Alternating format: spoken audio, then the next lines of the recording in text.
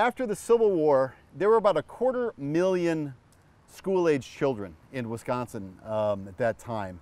And ultimately, it was agreed in the state government that it was the state's responsibility to ensure the kids had capable and consistently trained teachers to instruct them. And so as this was done across the whole country, the Wisconsin legislature looked to France at a school called L'École Normale that was sort of pioneering a new approach to teacher education. So these so-called normal schools then would not only have instruction for teachers, but they would also have a school of children located on campus so that the teachers in training had opportunities to practice on these kids, right? So the idea of the legislature then was to put one of these state normal schools in each congressional district in the state. The first one was put at Platteville, the second one was at Whitewater, and then the state turned to the 5th district, which at this time we were part of the 5th congressional district, and asked for bids from different communities. Berlin, Neenah Menasha, Omro, Fond du Lac, and Oshkosh all submitted bids. The communities were expected to provide the land that the school would be built on and also front some money for the construction of the building, about $30,000 to $35,000, which today is about $500,000. There was some unfriendly competition among the different communities. There were charges that the Oshkosh committee had created a scandalous pamphlet that they would distribute around, disparaging the other communities. In the end, though, Oshkosh won the school. It was really no contest. We were the 3rd largest city in the state at that time.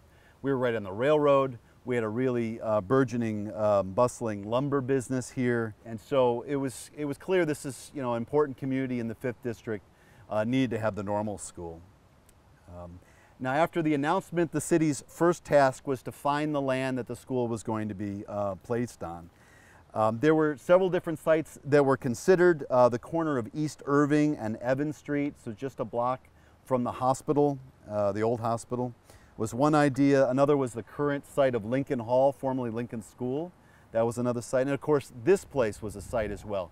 At that time, this was all farmland here. Each site had its champions, and they didn't get along, and they couldn't agree.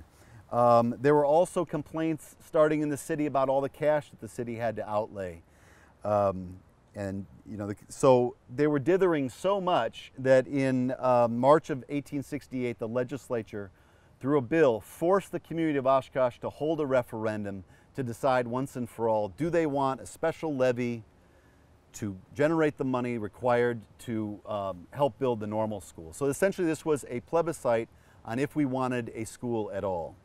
There were lots of arguments being made in the paper. The proponents were arguing for all the financial benefits that would come with having a school here, but there were a lot of people who were complaining that that money could be better spent on infrastructure, particularly paving of streets. So nothing's changed in Oshkosh at all, right?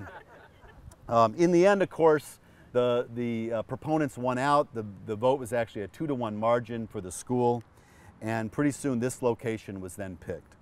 It was built on a site just behind where Dempsey Hall is today. The prolific local architect William Waters was selected to design the building, and it was actually completed in time for school to start in 1870. This is what it looked like in 1870.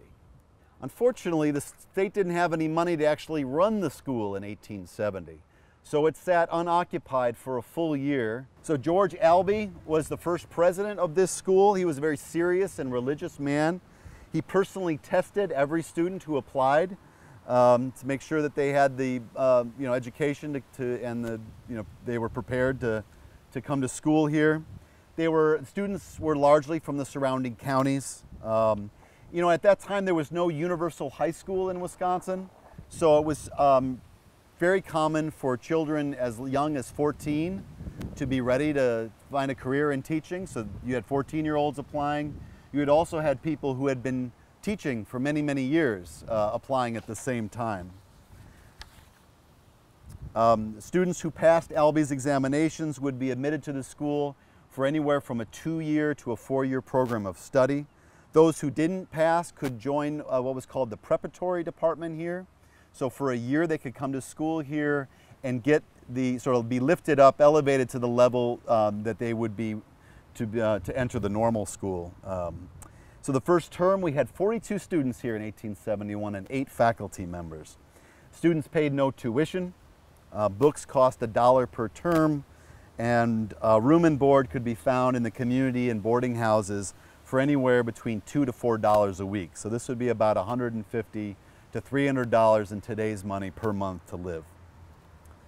In addition, again, to the normal and the preparatory departments, we did operate a fully functional private elementary and middle school here.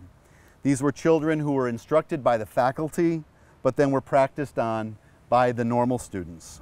We would operate this school for a century here on campus. Among the first faculty of the school here was Rose Swart. Among the first students to graduate was Emily Webster, who after graduation turned around and joined the faculty. And of course, we have buildings on campus named after both of those women. As the school grew in the late 1800s, the building was added onto until it really became a rabbit's warren that confused new students. Even in the early 1900s, there were plans to start tearing down portions of the building and replace them with new structures.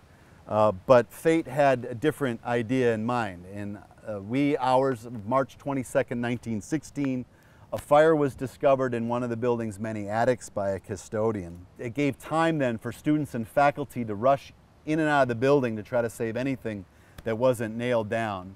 There's a story about Frederick Clough, we name another building after, who was rushed in to save as much of the library as he could. So he had people underneath the windows with blankets out there stretched out, and he went and he would find books and toss them out the window to be saved below. Now the story is he was a very discerning man, Clough, so he would go to the shelves and consider each book if it was worthy of saving or not. And he would look at it and say, oh, that's a good one. He'd throw it out the window. If it wasn't, he'd put it back on the shelf to be consumed by fire later. In the end, the entire building, other than what they pulled out of it, was a loss. The president at the time, President Keith, was racing around town talking to local churches to try to secure space for classes. And after one day, just one day of missing classes, we were back in business.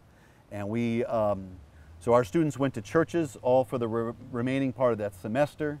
And then the next year, the students at Oshkosh High School heroically gave up half their day so that they could end school early and allow the normal students to come in and take classes. Yeah, it was nice of them, wasn't it? But built in the original normal school's place, kind of, just in front was Dempsey Hall. The building had been planned actually to sit in front of the building. In fact, if you look, it's hard to see in this picture and we're so far away, but when you look at the pictures of the fire, you can actually see the foundation of Dempsey Hall had already been completed that fall. And they were going to build the building in that coming summer. The idea was they were going to connect Dempsey Hall with a passageway to the old building and then slowly tear down parts of the old building when they could. But we can still see a testament to the original building's plan in these 4 grotesques up here halfway up the tower. So those grotesques represent physics, chemistry, biology, and agronomy. You can see the little dudes doing different things there.